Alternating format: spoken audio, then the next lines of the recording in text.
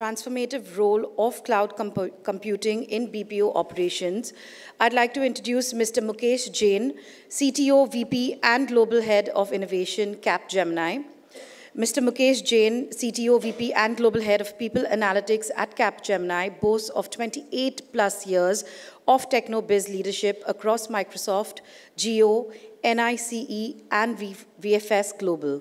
A pioneer in digital transformation, AI, and data-driven innovation, he has groundbreaking products like hashtag 890 by Capgemini and hashtag Idea by Capgemini. Recognized in analytics, digital advertising, and software engineering, Mukesh has authored 2 books, delivered impactful speeches globally, and shaped technology landscapes at prominent organizations. Please come on stage, Mr. Okay. My introduction has already been done. So one thing I'd like to ask, do you use Outlook? I did Outlook 24 years back, and I was working at Microsoft. And if you are getting less junk email in Outlook, you can thank me. That was the first ever AI algorithm from Microsoft I wrote there. Started my career, thank you. Started my career in Mumbai in Seeds, working for data analytics, Atos, Intel.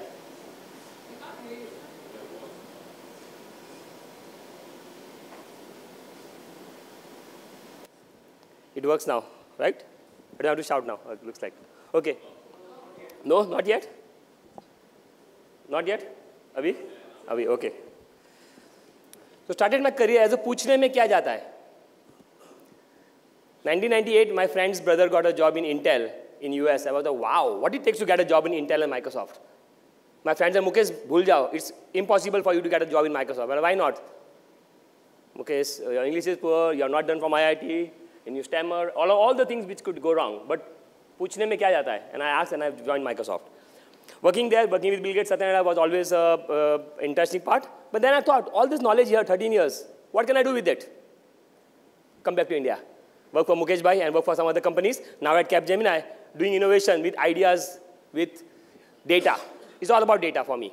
Working with Capgemini, working for BPO, working for financial services. It's really amazing that I can do 4 innovations, 6 innovations a month compared to 1 innovation in 2 years when I was working at Microsoft. So I'm enjoying it.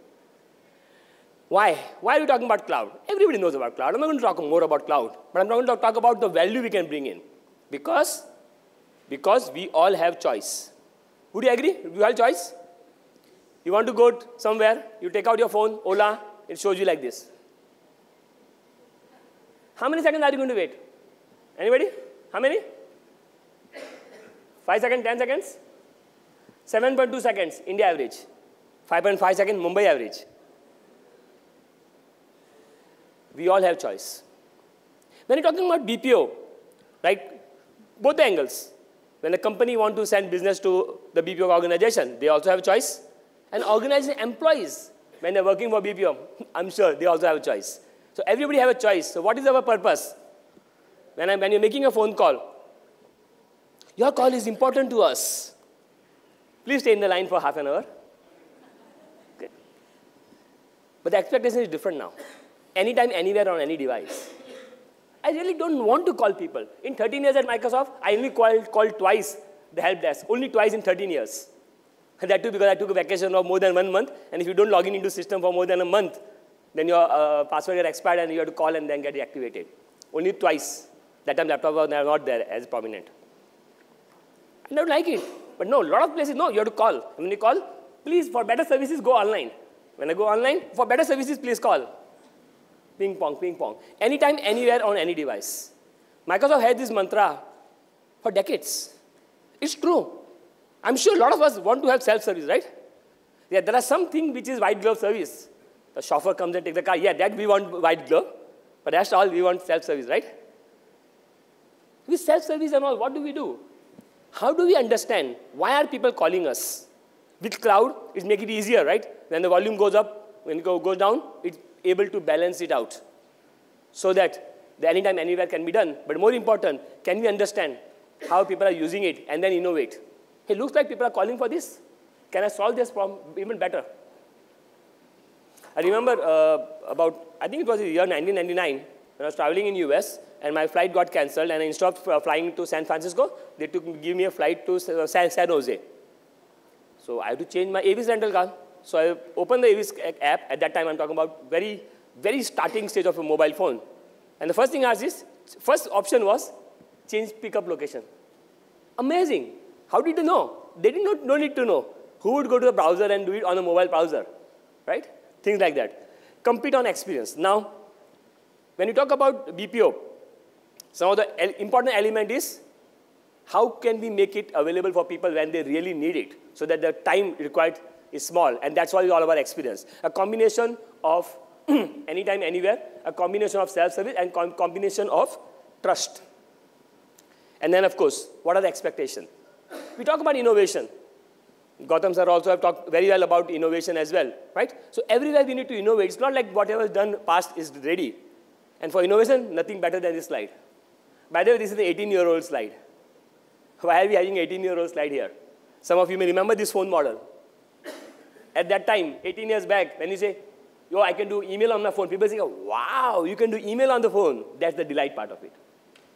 Must have. Make and receive a phone call. We don't use that much nowadays, phone calls and all. We do text messages mostly.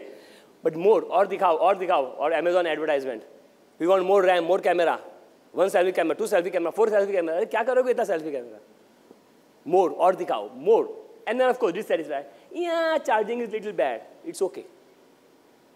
Kano was a scientist who suggested that there are 4 quadrants. You have to find out where you are, right? And by the way, most of the people will be here, which is okay. But at least have something over here. Because what happens?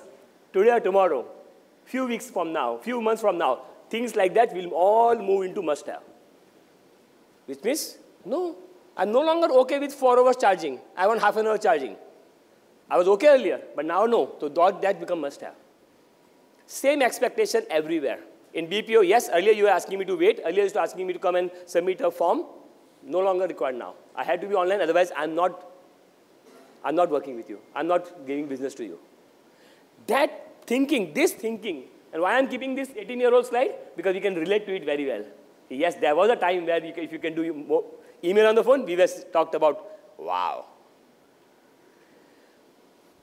Now tell me, what are the top expectations for BPO operation? Anybody, 2 or 3 points? Top operation, expectation. Customer service, okay. Generic statement, bada. Catch-all statement, fine. Any other? Low cost resolution, okay, fine. Any other? One more. Customer satisfaction. Okay? My English is a little poor, so I'm going to use Hindi. Is it okay with you? I've already used Hindi, by the way. I'm asking permission later. The expectation is Main Hoon Na. Movie, Shah Rukh Khan movie. I'm not a Shah Rukh Khan fan. I'm a Salman Khan fan, but still, Main Hoon Na movie. Which means trust. Main Hoon Na, kaam ho jayega aapka. Main Hoon Na, I am there. That's what is expectation from BPO operations. Okay, I'm giving the business to you. You are not representing your company. You are representing my company. That's what is the trust. Then there's another element. There's another serial it was. What it calls? Sumit Sambhal Lega. Which means if anything goes wrong, this team, my team will be able to take care of it. And of course, with all KPIs, right? Customer satisfaction, low cost, all of them are part and parcel of that. I know the company which support both Ola and Uber. Same company supporting Ola and Uber on the BPO operations. Okay?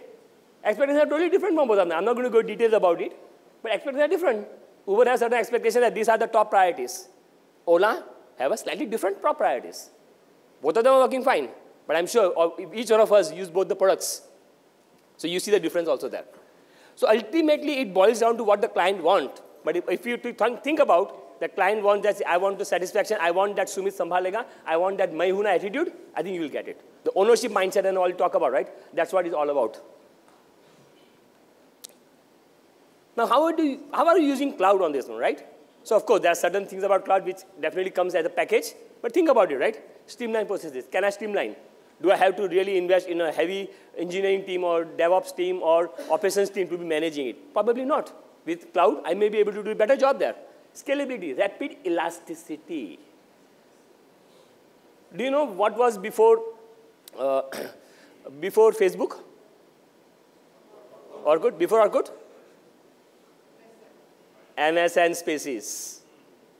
MSN Spaces. Simple. example.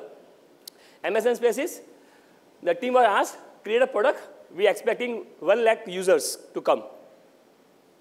The dev manager, architect said, no, let's make it better.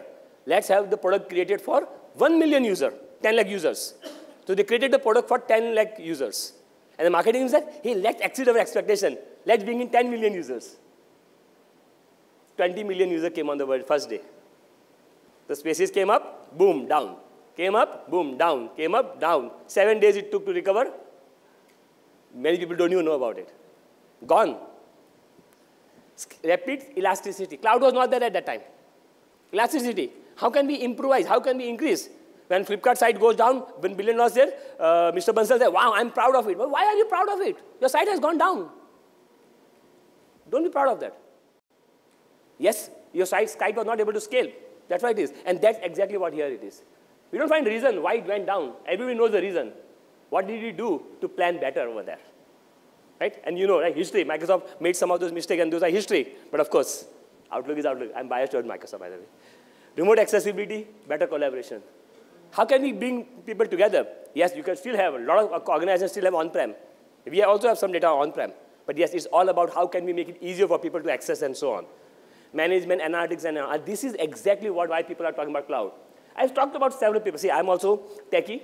I also do architecture and all. But I see so many people coming, oh, we cannot put all our eggs in the same basket. I'm a vegetarian, by the way. All in the same basket. Some on Azure, some on AWS, some on GCP. Arey, kyun? If एक भी नीचे जाएगा, तो your operation is going to be affected anyways. But they are talking about cloud, right? High-scale cloud. What happens over there? Nothing. It just works. Now think about it. When you talk about analytics and insight, if you have your data on GCP and you're doing analytics on Power BI on this, and then you have something else on AWS, how much data movement are you doing? That is getting more latency, more cost to the organization than the hybrid cloud strategy. No, you cannot do that. You have to have a strategy about, I want to use these analytics, I want to bring these insights, and yes, probably choosing one cloud provider probably does better for you. And that's something which a lot of time when we are doing with a client, we do advise those pieces. And of course, cost savings are there. Now, it's hard to prove cost saving because several people talk to me. We went to the cloud journey, and we don't see cost saving. Of course, if you're doing lift and shift, you're not going to see cloud saving. पहले server आपके घर में था, अभी उनके घर पे है, उतना ही फर्क है. No, it's not that. But if you rearrange, like Gautam said, right? Transform. Are you transforming your applications? Are you changing the application? Then yes. Then you'll be able to find the benefits of the cloud, and that's why you'll be able to save some money as well. So the whole journey, we all talk about data, right? But before data, the important part comes, this is measurement. How do we measure? The classic example of door-to-door, wing-to-wing example of Boeing aircraft, right? When the flight was grounded, taking out the engine and sending it to GE for repairs, right? GE was counting it from the time it arrives. Boeing was counting when it drops down. The measurement. The bottom part is measurement. Data doesn't come. Data doesn't come in Excel, by the way. Somebody is writing the code to emit the data. Have you seen in Office application a pop-up come once in a while? Participate in customer experience improvement program. When I came up with this idea in '99, my manager told Mukesh, that's the most pathetic idea I ever seen. I said, why? Nobody's going to click on the button. And he was right. Only 1.4% people click on the button. When you're talking about millions of users using this product, 1.4% is more than enough. Data, measurement. That part is coming the measurement part. Then we go for the data, then information, insights, and the whole journey starts from that. But if you don't have right measurements, then you're gone. Completely gone. So at part of my role at Capgemini, when we're doing this, so I'm also now involved in people analytics. And when I look at it, yes, we need to improvise this part. Oh, but ऐसे करते आ रहे हैं हम लोग. Oh, this is different. My business is different. And of course, your business is different. Because business different नहीं होता, सब एक ही business में होते हैं ना. So that reasoning, right? My measurement will be different, my data will be different, my insights requirement are different. मुझे ये blue color, मुझे red color चाहिए यहाँ पे. You have to automate, you have to standardize this part. The whole journey of the place where we do predictive and prescriptive. I'm sure a lot of people predicted who will win the World Cup match, right? Okay? And we saw what happened, right? Anyway, predictive, prescriptive. Who should go? Should Anushka Sharma be allowed in the stadium or not? That could have been a prescriptive part, right? I don't know if that was the reason. So the whole part, in summary, what we're talking about here is how can we monitor seamless operation and scale operation? Monitor. Site down hai. It's too late. We are 60% of the capacity. I think we'll be down. Please do something about it. That's what the starting point is. Enhance resource allocation. Hey, we need these kind of tickets are higher at that time of the day. These are higher at this time of the day. Let's do better resource allocation, both for people and on the resources. We need more compute at this time. We need more storage at this time. We are transferring data from here to US. Don't do it in prime time. Do it in the lean hours. Personalized next best action. That's the best part of it.